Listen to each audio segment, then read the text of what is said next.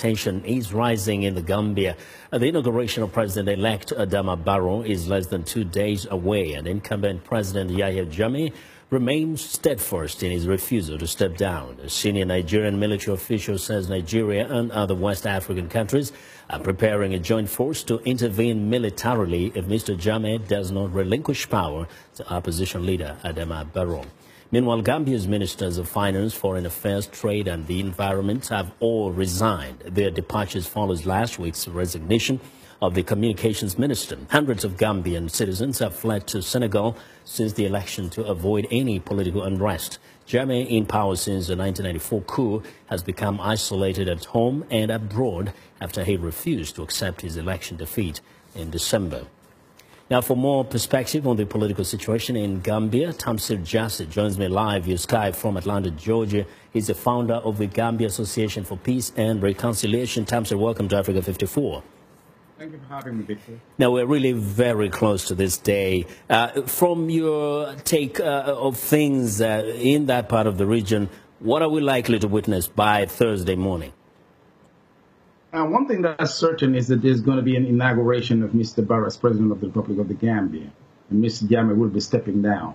Exactly how that is going to play out, I can't tell for sure. But military action from the ECOWAS region, it's a possibility, or Mr. Jammeh can avoid all that by simply stepping down and handing over.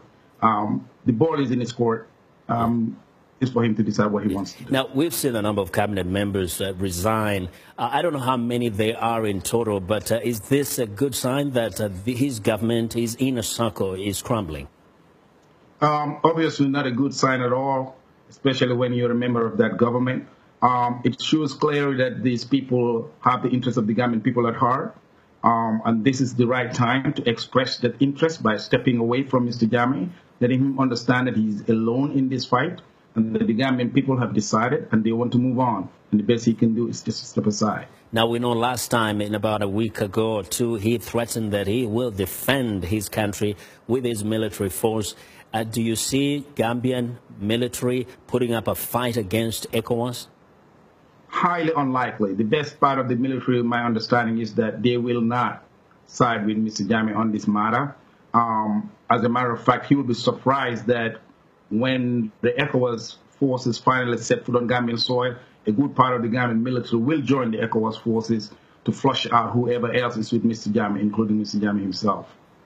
Now, from your personal kind of assessment of things, what is the best way out for Mr. Jammeh come Thursday, or even before then? Pick up the phone right now. Call the chairwoman of ECOWAS, President of Liberia, and just let them know that he's ready to hand over peacefully. That's the best way. Otherwise, there is no way out for him. Yes. Now, and then we look at Mr. Adama Barrow. He's right now in the neighboring country, Senegal. How do you see him coming back on that day? Do you have any clue as to what is the plan?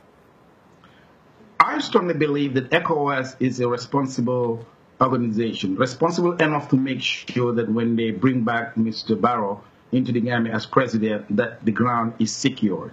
How they're going to go about doing that, I don't know for sure. But I can assure you, ECOWAS will not be that foolish to venture into the Gambia with Mr. Barrow and the ground not secure.